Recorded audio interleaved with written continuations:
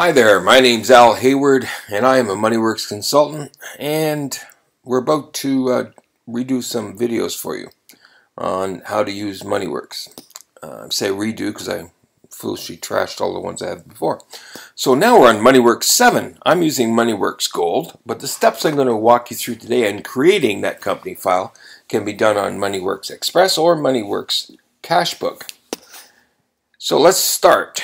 Okay, when you first install MoneyWorks, you come to a welcome screen where it says welcome up top here, and you've got some options. One, you can go to tutorial, and you can see a PDF that will walk you through step by step how to use this sample file.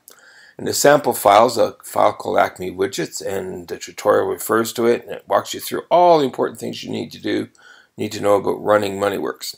Or you can go to the extensive MoneyWorks manual, or you can just watch this video and learn how to do it the quick way. So let's say that we want to create a new company, set up a new company accounts document. Let's say, yep, that's what we want to do. It automatically comes up saying the Lohman Group, MWD7, which is the extension for all MoneyWorks files, MWD7 in 7. And it says Lohman Group because that's the name of my computer, and it puts a default of documents as the where it's going to save this file.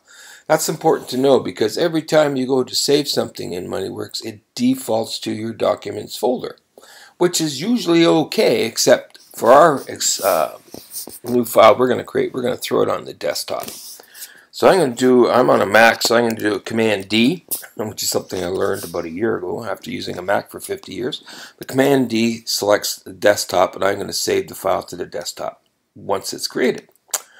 All right, set up a new company file, or a new document, as MoneyWorks calls it. There are 4 steps. The first step is the company information. Well, in this case, it's called the Lohman Group, but you can call it whatever you want. You can put in your address, 123 Main Street. Oh, got my caps on, but that's all right. Oops, Main Street, turn off my caps. In MoneyWorks, because it was in New Zealand, they have a problem with states, provinces, cities, etc., because they don't have any. So we have this little cross North American thing, because I'm using a North American package, where using the term state for which could be the state or province when I hold it over, and they're using the postal code, which could be, or the postcode, which could be the postal code in Canada or the zip code in the US. You'll note that there's no city file, but what we're going to do is we're going to put the city in the 4th line. 1, 2, 3, 4, and that's where it's going to be. And we're going to be in the great city of Toronto, home of Mayor Ford, at least for a while. And our state's going to be Ontario, and our postal code's going to be, I'll use an American 1, 2, 3, 4, 5, 6 zip code, just because I want to confuse things. You could fill in the country if you want, doesn't matter. You can place your phone number. Neat thing is I could copy and paste these down here if my address, oops, sorry. Command X, get rid of that, repaste. If my address was the same as above. Since I'm going to work on a Canadian file right now, and we'll do a US one separately, this is where I put my email address, which is kind of, I can use my company website, which I can add a link to my forms I create. This is a remittance message that you could set up to automatically go in all your invoices that says please pay this to this account, that kind of thing. You have a GST HST number that you can place in here, which in the US changes to just a company ID number. And there's also a company registration number for in Canada, provinces that have dual taxation. There's a little tab here called Logo, which if I click, opens up an area where I can actually go and import my logo from my desktop or wherever I want to keep it, which I'm not going to do right now. And again, I can it's used for your standard default forms. It'll put a logo on the top of them and all that kind of stuff. Doesn't hurt to do it, but we're not going to do it right now. All of these details within the company details, which is what this is called, company details, can be accessed later on under the show menu at the top here. And see if it shows there. Yeah, once this file's set up, I could go down here to company details, which if I right there, and this same thing would open up and I could change them or update them or whatever I want. All right, that's that one. Periods. Periods are really, this is an important one. This is your financial year, and you want to set this correctly. Your financial year can't be, say, January to December or any other timeline throughout the year. It could be July to June or whatever. We're going to say January to December just because it makes sense to me. The start year, what year are you starting in? And it goes back to 2008 and up to 2015 for now. We're going to say 2014 since that's the year we're in.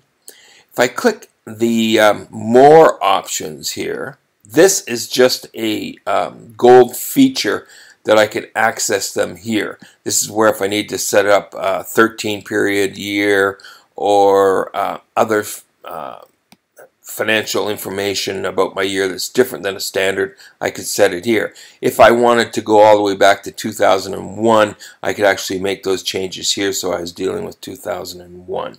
Though I said this is a gold feature, let me get back in there for you. This is a gold feature. I'm going to say fewer options, go to fewer options. This is the gold feature. I can access that under a different window, under the show menu again, when I'm in Express or Cashbook. So I have that feature, it's just that with gold they put a little button here. Don't worry about it. The important thing to do is to say 214. Notice how I had to reset that because it defaults back. So make sure that I don't keep opening the window. And my year starts, my financial year starts in January and ends in December. Even though I might be starting this file in June, my financial year is that period of time. Important one to know. Okay, now the important one's over. Let's check the other ones. Okay, under accounts, I'm in Canada. I could also be in US because this is a North American one. I'm going to say Canada for now.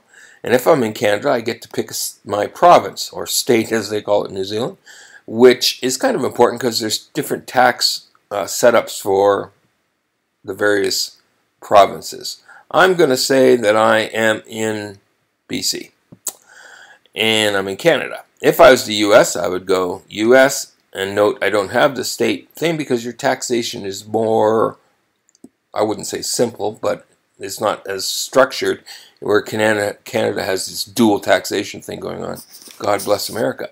So I'm going to say Canada, I'm going to say BC, and it gives you different layouts. If you're in the advertising agency, you would go to that one, and it would have layouts for your chart of accounts that would be more in tune to an advertising agency or such. Minimal, which some people pick because they want to be simple, doesn't give you a working chart of accounts. What it does is it gives you just set accounts, and you would use this minimal if you wanted to create every account manually by yourself, or if you were importing your chart of accounts, which you can do with MoneyWorks. Generally speaking, you would take general business because it's a basic one and you can make all your changes.